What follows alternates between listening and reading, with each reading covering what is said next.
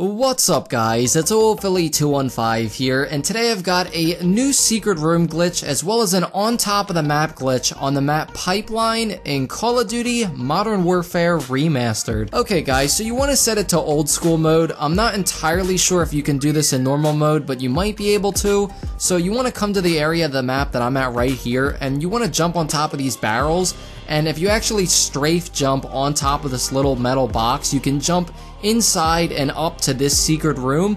Pretty good vantage point. I mean, you could cover a couple of spots from the map here, so just a cool spot in general. Now, how I would assume that you do this in normal mode is you jump on top of this like metal railing here over towards these wooden planks, and I think you can rocket jump up to this location, but you might have to try that out, I'm not sure. Now, the next on top of the map glitch can actually be found over in this area. You want to pick up this rocket launcher, go up this ladder, and then head into this room.